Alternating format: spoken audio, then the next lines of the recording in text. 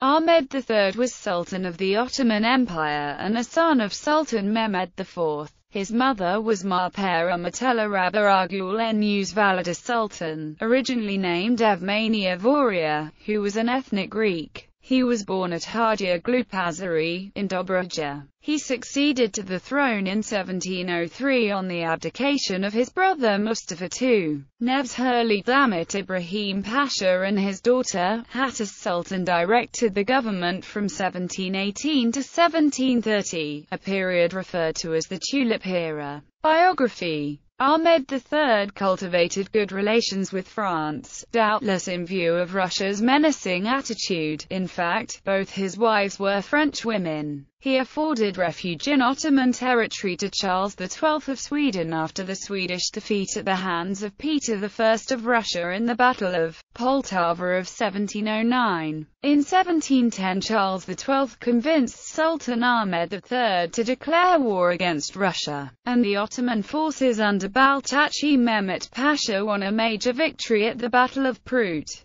In the aftermath, Russia returned Azov back to the Ottomans, agreed to demolish the fortress of Taganrog and others in the area, and to stop interfering in the affairs of the Polish-Lithuanian Commonwealth, forced against his will into war with Russia. Ahmed III came nearer than any Ottoman sovereign before or since to breaking the power of his northern rival, whose armies his Grand Vizier Nevzhurli Damit Ibrahim Pasha succeeded in completely surrounding at the Pruth River campaign in 1711. The subsequent Ottoman victories against Russia enabled the Ottoman Empire to advance to Moscow, had the Sultan wished. However, this was halted as a report reached Constantinople that the Safavids were invading the Ottoman Empire, causing a period of panic, turning the Sultan's attention away from Russia. Sultan Ahmed III had become unpopular by reason of the excessive pomp and costly luxury in which he and his principal officers indulged. On September 20, 1730, a mutinous riot of 17 Janissaries, led by the Albanian Patrona Halil, was aided by the citizens as well as the military until it swelled into an insurrection in front of which the Sultan was forced to give up the throne. Ahmed voluntarily led his nephew Mahmud I to the seat of sovereignty and paid allegiance to him as Sultan of the Empire. He then retired to the cafes previously occupied by Mahmud and died at Topkapi Palace after 6 years of confinement. Character of Ahmed III's rule. The reign of Ahmed III, which had lasted for 27 years, although marked by the disasters of the Great Turkish War, was not unsuccessful. The recovery of Azov and the Morea, and the conquest of part of Persia, managed to counterbalance the Balkan territory ceded to the Habsburg monarchy through the Treaty of Passarowitz.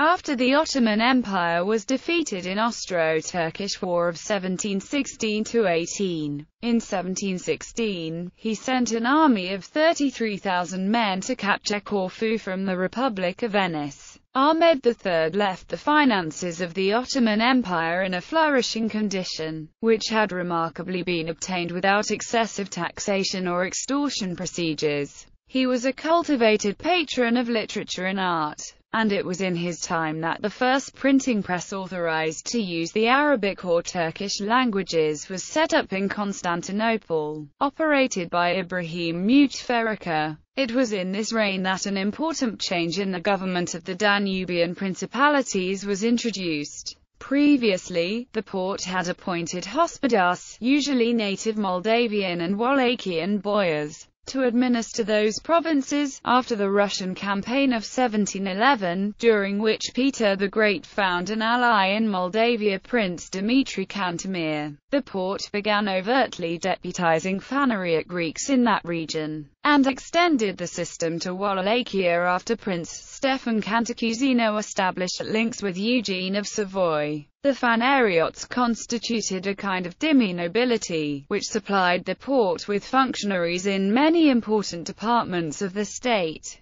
Relations with the Mughal Empire. Jahandar Shah. In the year 1712, the Mughal Emperor Jahandar Shah, a grandson of Aurangzeb, sent gifts to the Ottoman Sultan Ahmed III and referred to himself as the Ottoman Sultan's devoted admirer. Farrukh Shah. The Mughal Emperor Farrukh Shah, a grandson of Aurangzeb, is also known to have sent a letter to the Ottomans, but this time it was received by the Grand Vizier Nebs-Hurli Damad Ibrahim Pasha, providing the graphic description of the efforts of the Mughal commander Saeed Hassan Ali Khan Baha against the Rajput and Maratha rebellion. Marriages and issue. He married Amina Mihri Mar Sultan and Rabah Surmi Sultan. By the first wife he had Mustafa III, and by the second wife he had Abdul Hamid I. One of his daughters was Zainab Asima Sultan. Zainab Sultan Mosque was built by her order. Fatma Sultan was also his daughter and was married to Grand Vizier Nebs-Hurli Damad Ibrahim Pasha, by whom she directed the government from 1718 to 1730, a period referred to as the Tulip Era. In fiction. In Voltaire's Candide, the eponymous main character meets the deposed Ahmed III on a ship from Venice to Constantinople. The Sultan is in the company of 5 other deposed European monarchs, and he tells Candide, who initially doubts his credentials, "I am not jesting. My name is Ahmed III. For several years I was Sultan. I dethroned my brother. My nephew dethroned me. They cut off the heads of my viziers. I am ending my days in the old Seraglio. My nephew, Sultan Mahmud, sometimes allows me to travel for my health, and I have come to spend the carnival at Venice." This episode was taken up by the modern Turkish writer Nedim Gürsel as the setting of his 2001 novel Le Voyage de Candide à Istanbul. In fact, there is no evidence of the deposed Sultan being allowed to make such foreign travels, nor did Voltaire assert that it had any actual historical foundation.